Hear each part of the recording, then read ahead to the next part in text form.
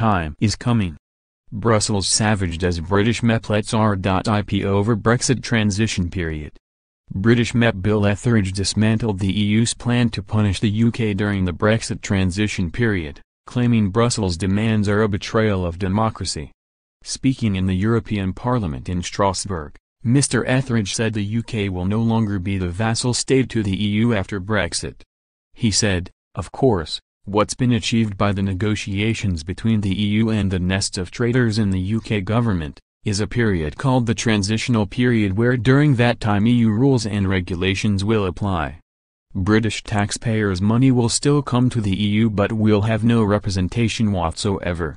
These seats should remain empty as a monument to the absolute betrayal of democracy out of the British people that it's taking place.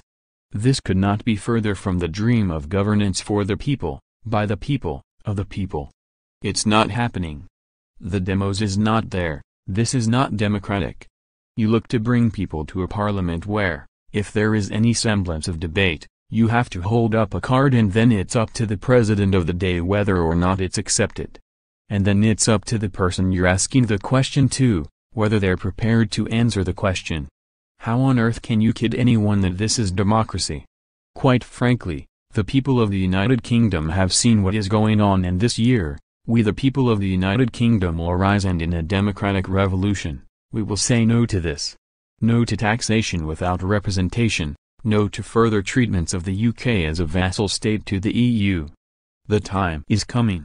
The Brexit transition period will start from March 2019, after the UK will have officially left the bloc. Despite Brussels' demands, Prime Minister Theresa May said she will not guarantee EU citizens' rights during the two-year transition period. Brexit negotiations are expected to resume in the upcoming weeks.